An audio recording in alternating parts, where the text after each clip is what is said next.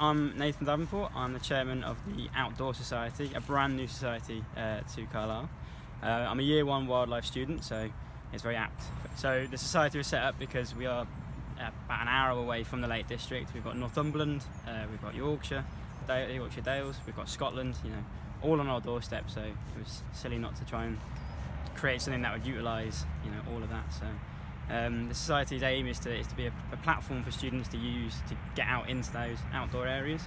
It's not necessarily like a mountaineering or a climbing society. It's all just about being outside in the outdoors. So it doesn't matter what your background is or what course you're doing.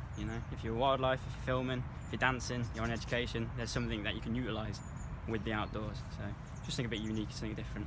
So if you're interested in the outdoors, or you just want to see what it's all about, then you can check out the University of Cumbria's website and the Facebook pages and see what we get up to.